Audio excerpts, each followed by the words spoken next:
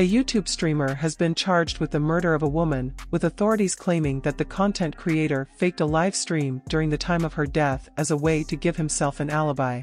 As reported by Insider, prosecutors say McCullagh set up a fake, pre-recorded video game livestream to use as an alibi for the stabbing death of a pregnant woman. McCullagh has been charged with the murder of Natalie McNally, her death having taken place last December. As part of the murder charge, McCullagh has been accused of faking an appearance on a live YouTube stream on the night of McNally's death, using the content to form an alibi for the accusations. However, it has been reported that the stream in question was actually pre-recorded content.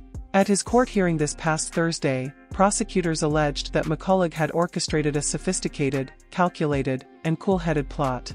The prosecutors then added he was capable of deception beyond imagination, according to The Guardian.